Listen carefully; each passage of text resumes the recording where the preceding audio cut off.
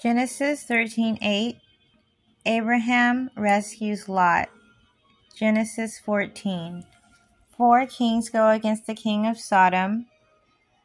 The 4 kings seized all the goods of Sodom and Gomorrah and all their food. Then they went away. They also carried off Abraham's nephew Lot. He was living in Sodom, and his possessions, since he was living in Sodom.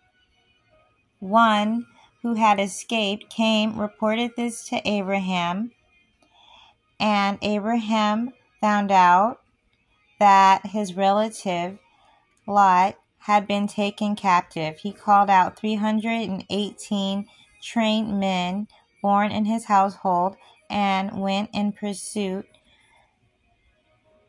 They found them and they went and they attacked, and they recovered all the goods and brought back his relative Lot and his possessions together with the women and the other people. After Abram returned, the king of Sodom came out to meet him in the valley of Sheva. That is the king's valley. Then Melchizedek, king of Salem, brought out bread and wine. He was priest of God Most High, and he blessed Abram, saying, "Blessed be Abram by God Most High, creator of heaven and earth, and blessed be God Most High, who delivered your enemies into your hand." Abram gave him 1/10 of everything.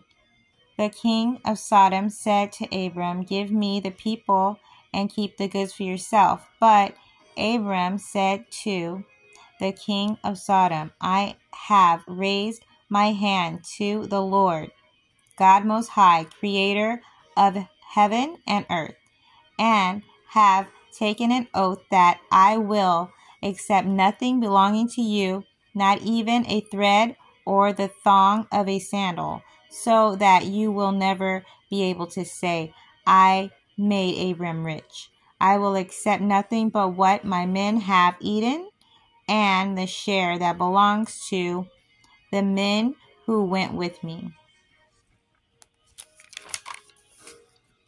Later on, Lot went back to Sodom and had 2 daughters.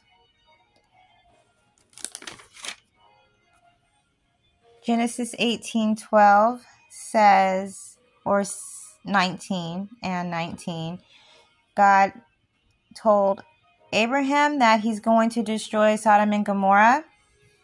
Abraham pleads, but God sends 2 angels to destroy Sodom and Gomorrah. They rescue Lot and 2 daughters.